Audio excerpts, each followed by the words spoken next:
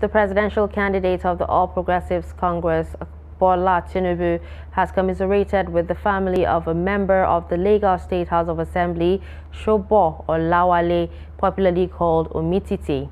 OLAWALE, who was the chairman of the House Committee on Local Government at the Lagos Assembly, reportedly slumped and died on Tuesday after the flag-off of Tinubu's presidential campaign at the Rwangpam Township Stadium in Jos, the Plateau State capital. OLAWALE represented Mushin constituency 2 at the State House of Assembly before his death.